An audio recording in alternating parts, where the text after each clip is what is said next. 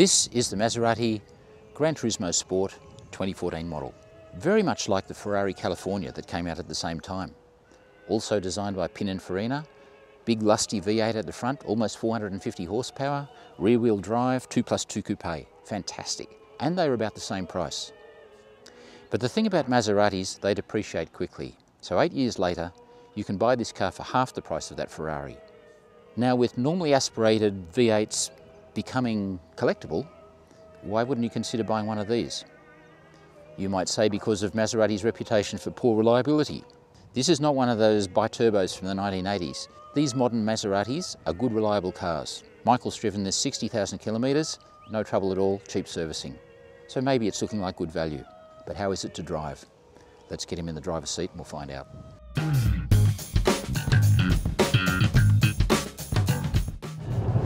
Hello viewers, hello Michael, good morning. Good morning, Stewie.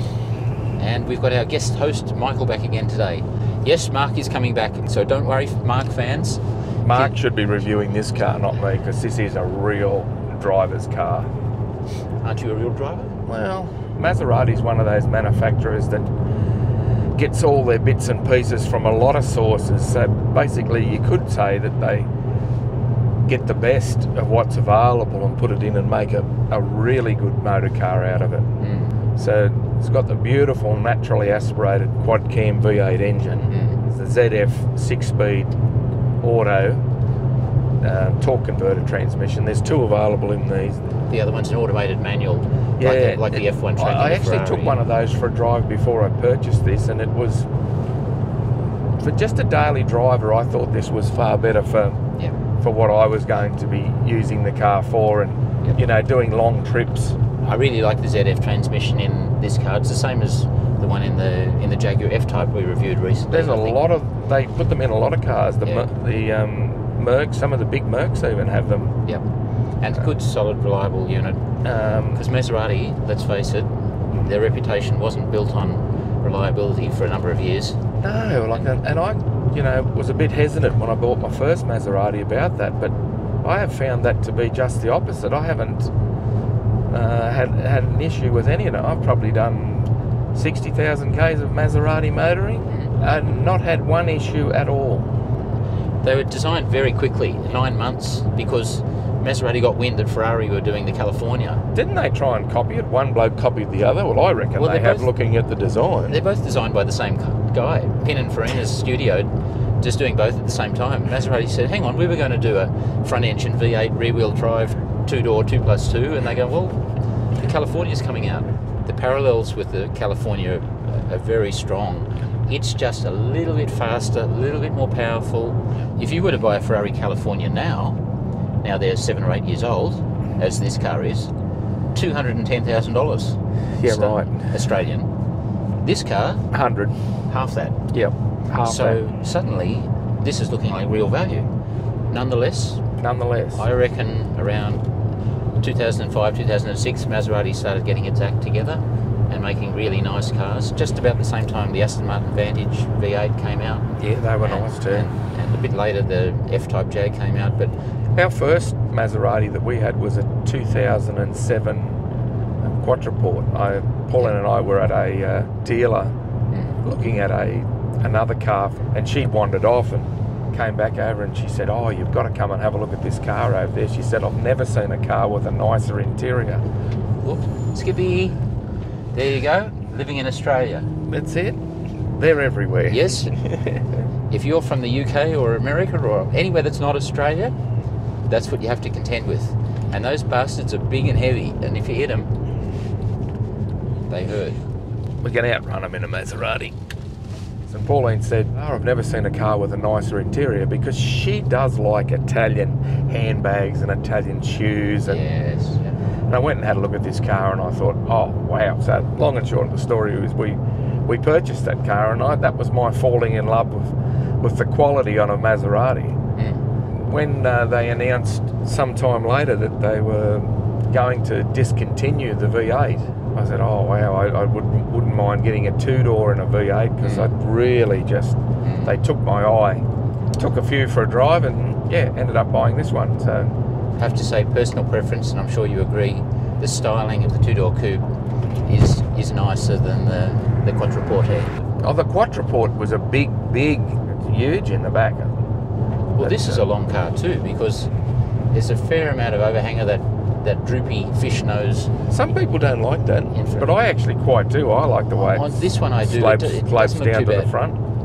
And then you've got the axle, and then the motor's completely behind the axle. Yeah, which pushes you and me right towards the middle or back of the car. Probably why it sits so well on the road. Like, it's got that perfect balance of a 49% front, 51% rear. Yep. And yeah, you really notice it in the corner. If you're setting it up as a track car, that's exactly how you'd balance the car. Do you like the sound of it? The seats do not hold you though. They're not bad, but there's... Do you notice how the side of the seat actually comes right in touch with the door, Stuart? Oh yeah. See that? Yep.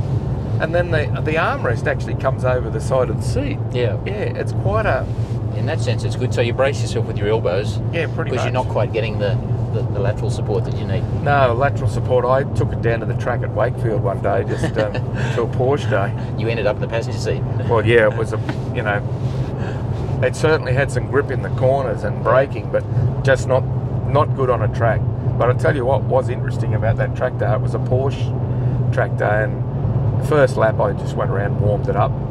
The second lap I come past and I thought, oh, got a bit of an audience. And the third lap I really let it go down the straight there, and all the Porsche guys were out.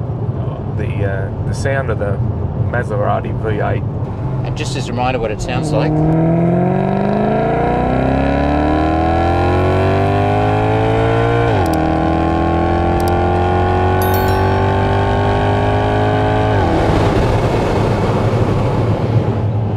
Okie dokie.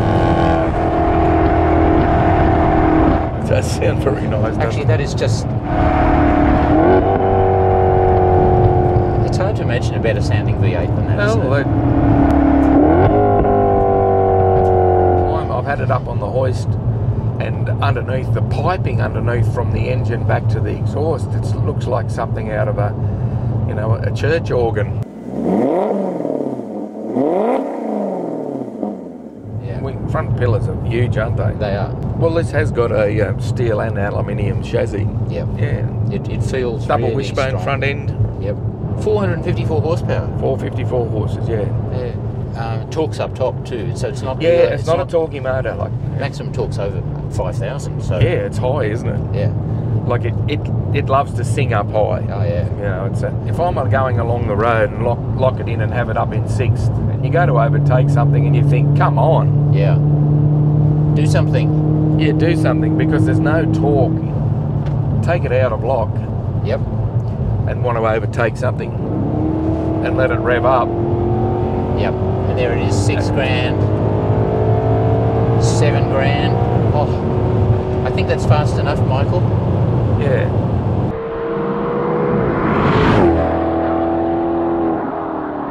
Okay, Stewie, we're just about ready for coffee. What about you? Coffee time. So we're... Coffee. This is the big metropolis of Burrawa. So does this car get a lot of attention from people when you park it? Do they come and go, oh, what's that? Or... Oh, I had one day there. Here's a young lass leaning back on the bonnet and the boyfriend's taking photos of her. I thought, oh no. Especially when she had Levi jeans on with studded jeans. You go, appreciate the sentiment, but yeah, get off my car, please. Exactly right. I always say that if you don't, after you've locked your car and you're walking away from it, if you don't turn around and look back at it, it's not really the right car for you. The right car for you. Okay, has Burrawa got a charging station? I very much doubt it. Why don't we check on your clever infotainment system to look for the nearest charge station? They didn't have electric cars back in those days. I'll just push the electric charge station buttons and nothing happened. No, it says petrol only. They never bothered updating this, did they? They designed it in the was mid-2000s. And it was the same up until 2019 when they discontinued the car. Hey, this car's got a reversing camera. Yeah, look, doesn't do the steering wheel like the... They only brought that in halfway through the model cycle for this car. What else has this car not got? Hasn't got active emergency braking, hasn't got lane keep assist, hasn't got... It's got an ice maker. Got an ice maker? Yeah. You know, Maserati, shortly after the war, when they had the 1500 GT, Beautiful car. And the A6 GCS. Another beautiful car. And the 450S. Stunning looking. 450S, don't you notice this was a little bit like that? With it is. Wheel arches and the front of the cars.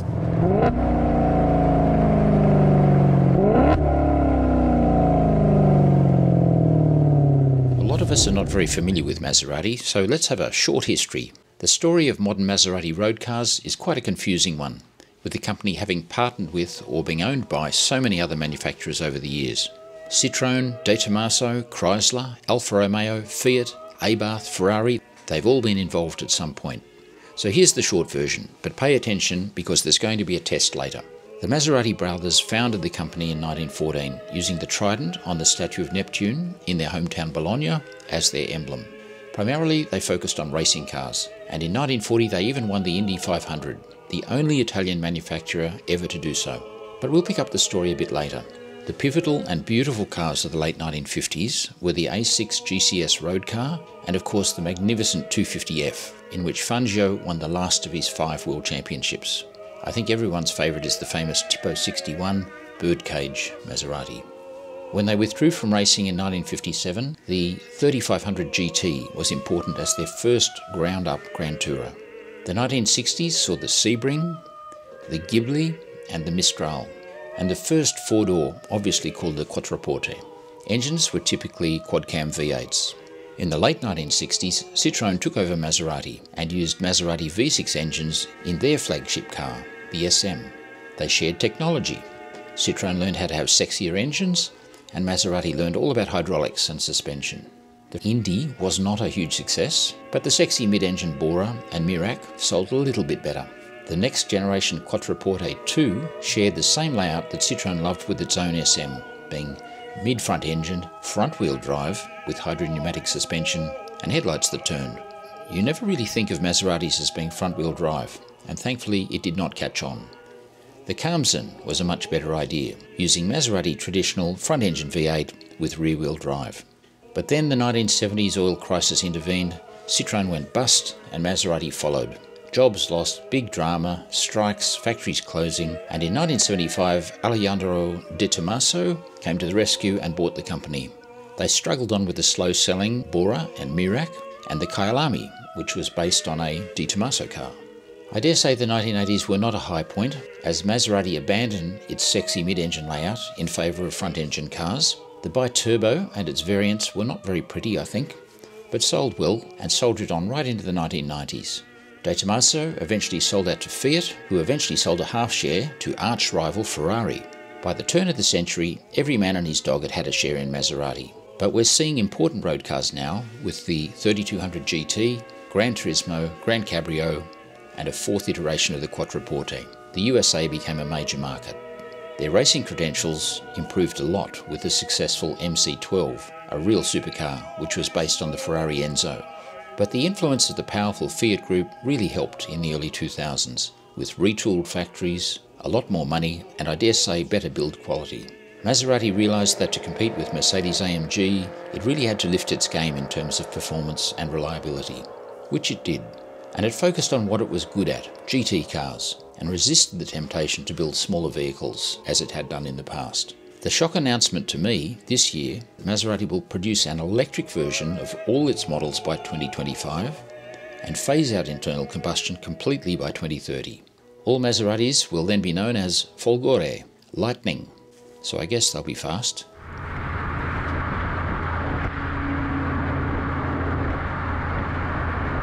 Here we go. Going for a bit of a spiritual time, Stewie. Redemptorist brothers and fathers.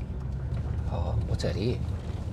This is European. This is just like driving out to Versailles out of Paris. Cemetery over here. You really have to take your hat off to these guys. Like, you know, they gave up their lives to teach kids and... Okay, we'll just quietly potter through without disturbing. How about that? Have you ever been to a funeral on your car review, Stu? That's a first. One thing I do miss about this Maserati, the GT, as opposed to my four-door. Down here under the steering column, the Quattroporte had a pistol holder, and a secret little flap, and you could actually open the flap, grab the pistol with one hand. Yeah? Yep, it was fantastic. That was useful when you were finding your hostage to put in the boot. Absolutely, yeah.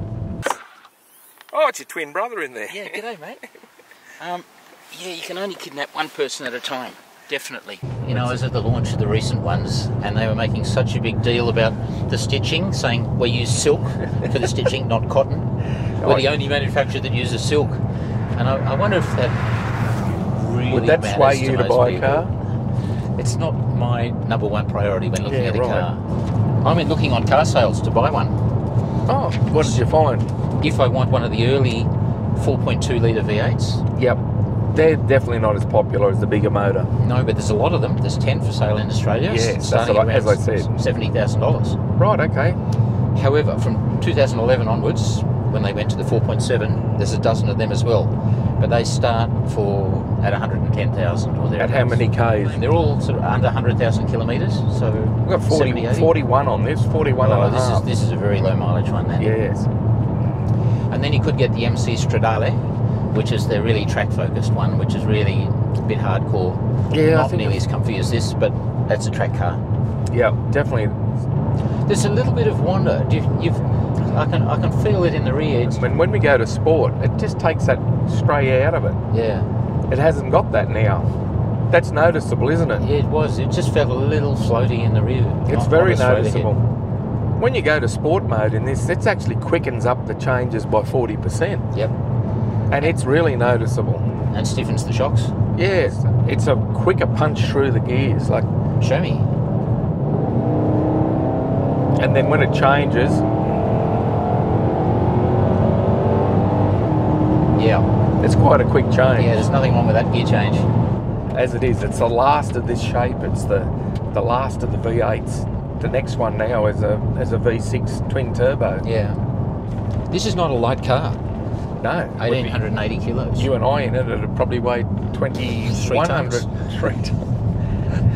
And especially you with all your brothers in the back. Yeah, no, have a look at them. G'day, boys. Plenty of room for passengers. Yeah. I never knew you had a twin brother. Oh, triplets we are. Yeah. I've got three of us. Yeah. Identical triplets. Identical triplets. Who have we got? We got Rubens and Larry Ricketts. Yeah. What do you guys think? I reckon it's got heaps of room, Stewie. It's got armrest over this side and a little armrest over here. Little cup holder here for the champagne. What do you reckon, Larry? Heaps of room, isn't there? I agree with you, Rubens. There's heaps of room in here, but I don't know about the champagne stuff, mate. I think I'd prefer a beer. Oh, well, okay. If you don't want champagne, it'll be beer. That's good. They're your brothers, aren't they, Stewie? No, they're your brothers. They look like you. They don't look like me. It's a long wheelbase, 2942 millimetres. You know, that's 8 millimetres less than a Kia EV6. Right. People mover, and that's long. That is a big wheelbase. They made 28,000 Granturismos. Not many, is it? Not on the world car scene. And 11,000 of the Grand Sport Cabrios. Do you like that's those? not a real lot. Not as much as this. I like the coupe lines. But it ticked all the boxes. I like the look. I like the sound. I like the comfort. I didn't need all the other driver-assisted features that, you know, put your foot on and it goes. It's relatively straightforward. It's only got two modes, just sport mode or normal. Yeah, that's about what I like, flat out or stopped. And it does stop well. It's got good brakes. Yep, Brembos. Turns well. They're Brembos, but with Maserati branding on them. Ooh, that's important. I think if people felt comfortable they were going up in value or holding their value, then they'd feel better about buying one. But I think there's still this connotation that if you buy a Maserati, get ready to suffer big depreciation. You'd argue that depreciation has already happened. Buy one second hand. The depreciation you're not going to lose. But not too old. Don't buy a 1980s vintage, buy turbo. Absolutely not. I'm sorry about the speed, Stewie. I just find it hard to drive slow in this car. It just leaps away on me. Why can't you drive slower? What's wrong with you?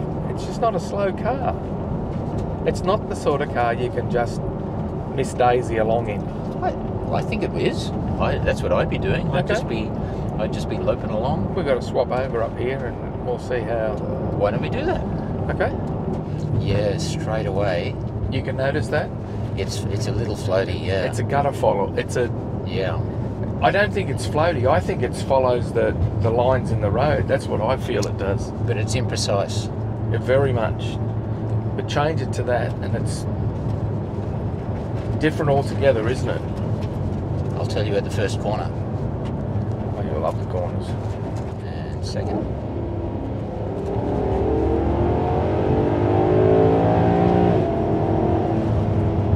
Yeah.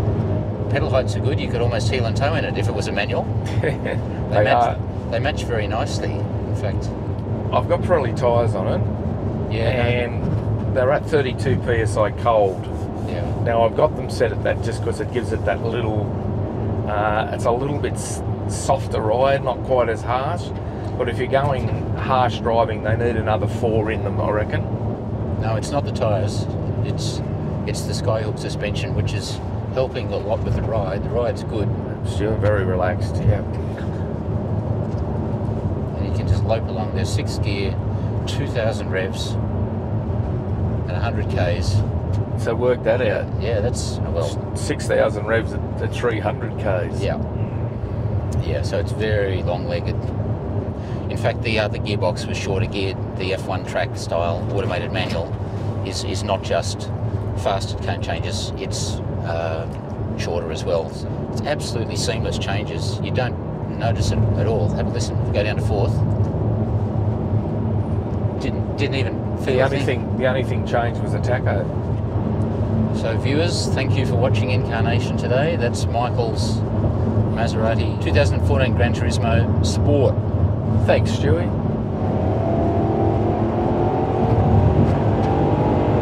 Doesn't it rev freely? Yeah, keeps on pulling.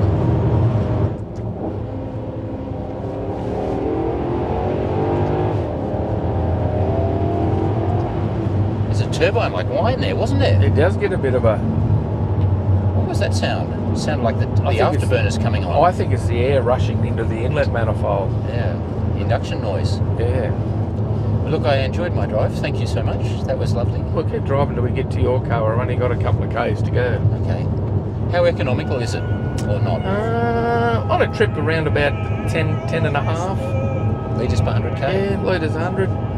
That's good. That's 30 miles a gallon. No, it's extremely refined car, Michael. It's very nice. Oh, don't you love that? Doesn't it do that nicely? It does do that nicely. Hi, Skoda. It's getting old now, the old girl. You can't get rid of that, Stewie. It won't be the same to see. I can't sell it. I'll have to give it to a family member.